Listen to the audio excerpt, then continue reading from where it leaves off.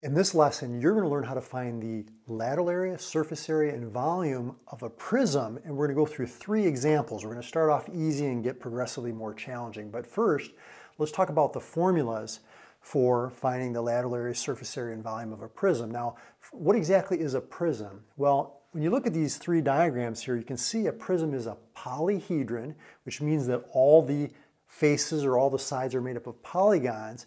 But what you have is you have 2 polygons that are referred to as the bases. Those are parallel and they're congruent, meaning they're the same size and shape, and they're separated by that height.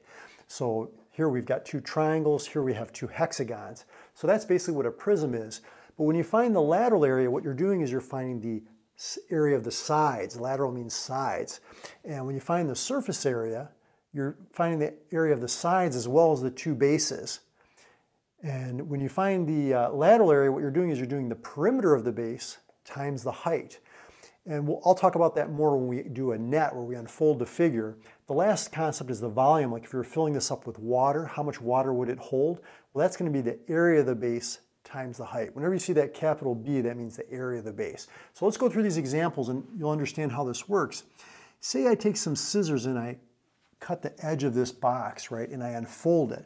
What you would end up getting is you'd get this rectangle like this, and what you have is like a top, which is a square, and a bottom, which is a square. So you're basically unfolding it. And so this lateral area here, it's the perimeter of the base. See how that's 16? See, this is 4, 4, 4, and 4. That's the perimeter of the base times the height, which is 10.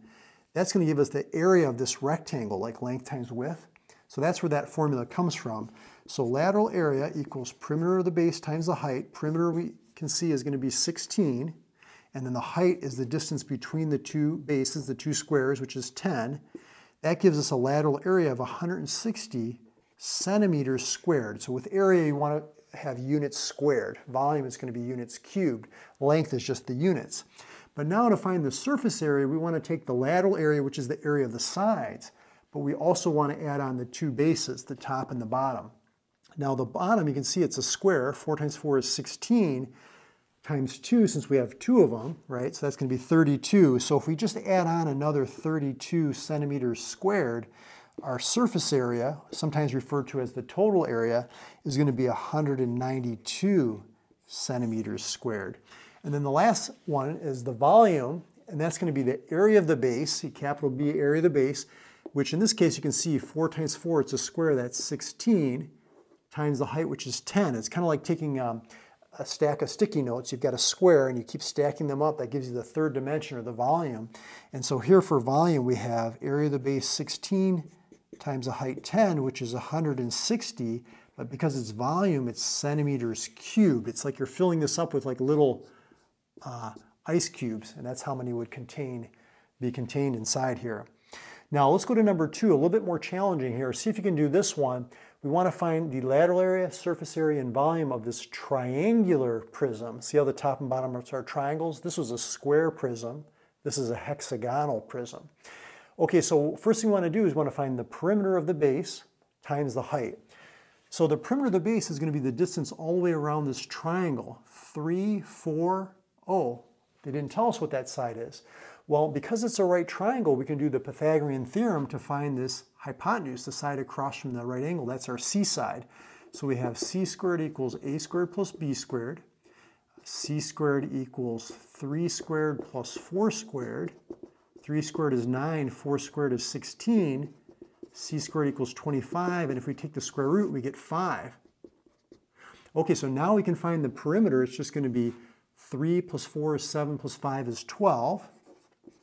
So that's 12 times the height, which is the distance between the 2 triangles. That's 8. And that's going to give us 96 inches squared for our lateral area. Now, how about for the surface area? Well, we're going to take the lateral area, which is the area of the sides, plus the area of the base times 2, since we have a top and a bottom. The only thing is that when you find the area of a triangle, we have to use the triangle area formula, which is 1/2 base times height. So let's see, so 1/2 times the base, which would be 3, times the height, which is 4. Remember, the height is perpendicular to the base. That's going to give us 6. But remember, we have 2 of those. We have a top and a bottom, so that's 2 times 6, which is 12. Then we just have to add the 12 to the area of the sides, which is 96. And that's going to give us 108 inches squared. That's the total area or the surface area. Now, if you want to find the volume, you want to find the area of the base, okay, times the height, and that's going to be your volume. The area of the base, we already figured out that that was 6, okay, for the triangle, times the height 8, so that's just going to be 6 times 8, which is 48 inches cubed, and that's the total volume. Now let's look at number 3. This one's a little bit more challenging. Okay, for number 3, you might be saying, Mario, can I just find the area of like each face and then add them all up to get the total surface area? You can definitely do that, and a lot of students like to do it that way, but some students, they like using formulas, so that's what we're kind of going through here. Either way, you're going to get the same result. But let's talk about this one, a more challenging one. The lateral area, we have to do the perimeter, which is the distance all the way around, so that's going to be 5 times 6 sides, which is 30. And then the height, which is the distance between these two hexagons, which is 6, that's going to give us 180 feet squared. So that's the lateral area or the area of the sides. Now, when I'm doing these, sometimes what I like to do is I like to write down the formula first, and then underneath it put what I find, and I can kind of go back and forth and see what I'm missing. It keeps things a little bit more organized, and oftentimes students like that a little bit better. The surface area, though, now we're taking the lateral area, which is right here, the 180, plus 2 times the area of the base. Now the base is a hexagon, and you probably learned how to find the area of regular polygons in an earlier lesson. The formula is 1/2 the apothem times the perimeter. So let's see, so 2 times 1/2, that's just 1. So now we have 180 plus apothem times perimeter.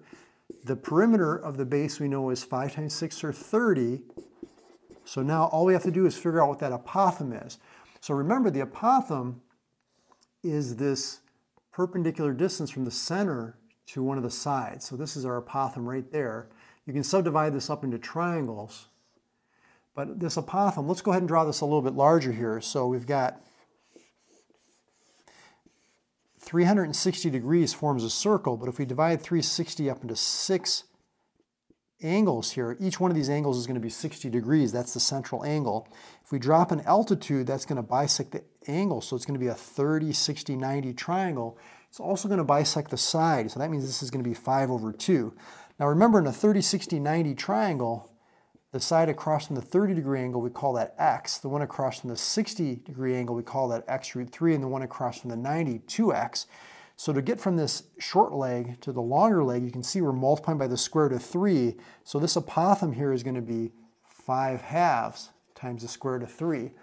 Now if we multiply this out, we can do a little bit of reducing. 2 goes in here once, 2 goes in here 15 times. 15 times 5 is 75 times the square root of 3. Plus 180, and that's an exact answer. You can do this on your calculator if you want to get an approximation or round to the hundredths, and that's going to be feet squared.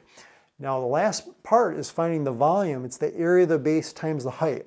Well, we found the area of the base, which was 1/2 apothem times perimeter, okay, for a regular polygon, times the height. So we've got the apothem, which we found out was 5/2 times the square root of 3. The perimeter is the perimeter of the base, which is 30, and the height, which is 6. So if we multiply that all out, let's see what we get. Well, 2 goes into 30 15 times. 2 goes into 6 3 times. Let's see, 15 times 5 is 75, times 3 is 225, times the square root of 3, and that's going to be feet cubed since it's volume, and that's an exact answer. When you're working with these problems, some of the toughest issues that students have is memorizing all the formulas for like cones and pyramids and prisms and cylinders, etc.